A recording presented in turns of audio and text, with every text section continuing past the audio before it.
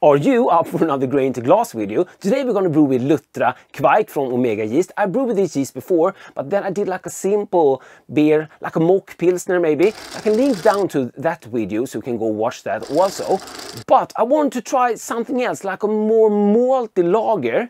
So we're going to have a look at the brewing footage and of course some epic Swedish wildlife for you. And then we'll come back, taste the beer, run through the recipe. And yeah, this was a split batch. I want to talk about that also. But enough said, let's get started.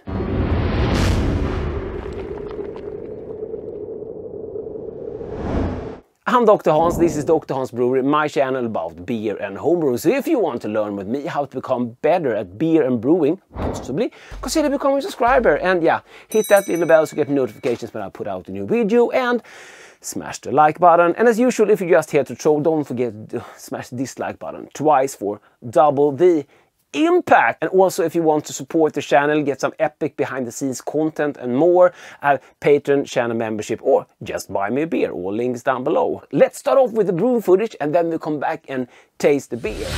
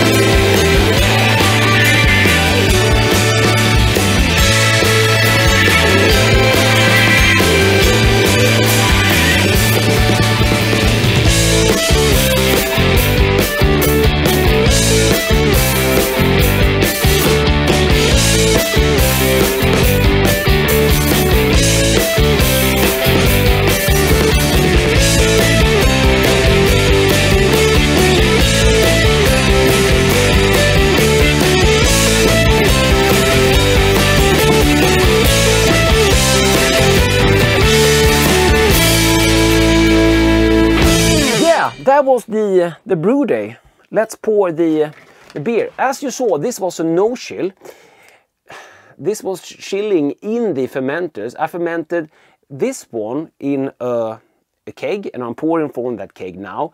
And the other version of this, which was fermented with BF16, I fermented in the kegmenter. This has been sitting in the keg for about 4 weeks since fermentation was over, that is. So this is starting to clear up. I haven't added any findings other than some findings in the boil, but no like gelatin or anything were added. It is quite clear. It's almost like cleared up by now. It's not as dark as you see it. You can see a little better representation of the beer. It's a beautiful looking beer. We get like bready. In Sweden we have something called knäckebröd, this hard bread. Have some of those like bready notes. Also some caramel notes there.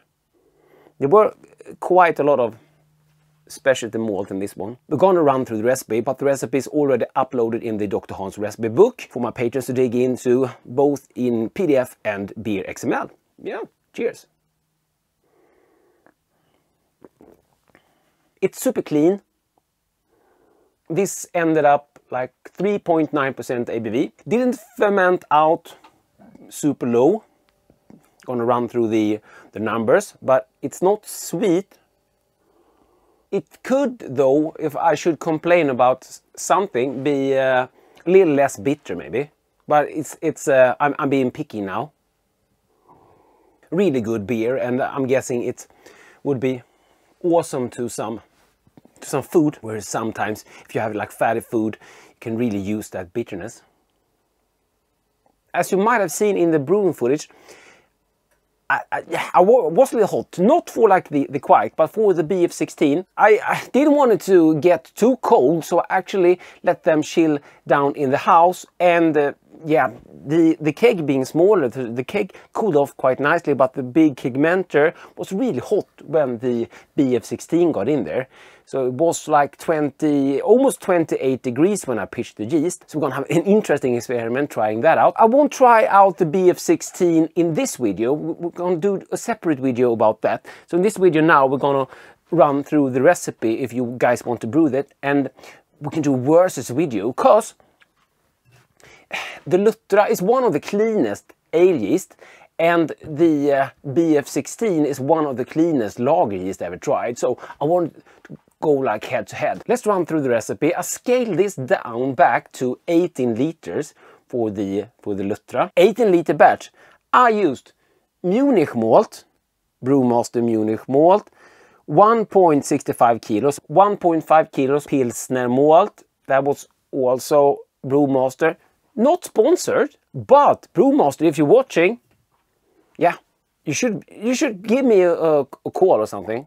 I used 300 grams of Carahel, that's 8%, and 300 grams of wheat malt, also 8%. For hops, I used just pitching hops. I used 11.6 grams of Magnum, and I added 20 minutes to the calculation, because this was a no chill, and that's my like normal routine. Should give us about 27 IBUs, and maybe I should have added a little bit less, actually. No, I'm just complaining. It's fine. Sorry. This was fermented under pressure. I set the temperature to 25 Celsius, and I think started at 20 psi. After like 3 days, I upped the temperature to 28 and let it dry out, and actually put some gas on this afterwards, just because I didn't crank it for some reason. The OG was 1045 and the FG was 1015. So it ended up quite high, but it's still not sweet. So ended up with a high FG. It's not super high. We do have quite a lot of caramel malt in this, like 8%, so maybe that's it. I did a step mash just because I can actually. So I did 63 Celsius for 30 minutes, then I did 71 Celsius for 30 minutes, and then I did a mash out at 76 for 10 minutes. So it's probably not the mash schedule that made it end up at 10:15. It's slightly more has to do with the caramel malt. If you have any questions during like the steps I did on the brewery, feel free to comment down below. If you are not already a subscriber, please help out by being a subscriber. I know I bitch about this, but the bigger the channel gets, the more stupid things I can do, so you don't have to. So please subscribe and hit the like button on this video. And if you didn't like this video at all, try to have a few beers before you watch my videos. That's the best tip I can give you. And of course, I have Patreon channel members, or just buy me a beer. All links down below. There's even a merch store somewhere there. Guys, thank you so much for watching. See you in the next one. DrHans out.